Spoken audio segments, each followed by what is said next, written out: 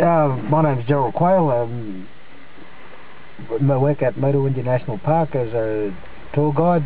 I'm also a traditional custodian of the area, or a traditional owner. I'm just going to give you a little bit of information about the blue tongue or the shingleback lizard that we find out here. They're more commonly known out here as a bog-eye. They have very thick, scaly skin that they can actually kill a snake, and they're a good deterrent for snakes around your house.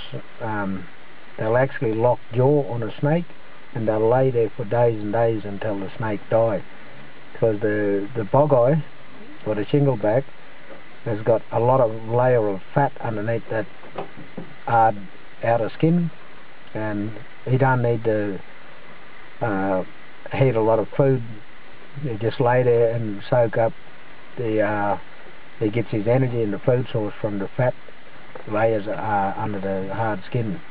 So if you ever want a good catcher for snakes, they're the best thing to have in your yard. Thank you very much.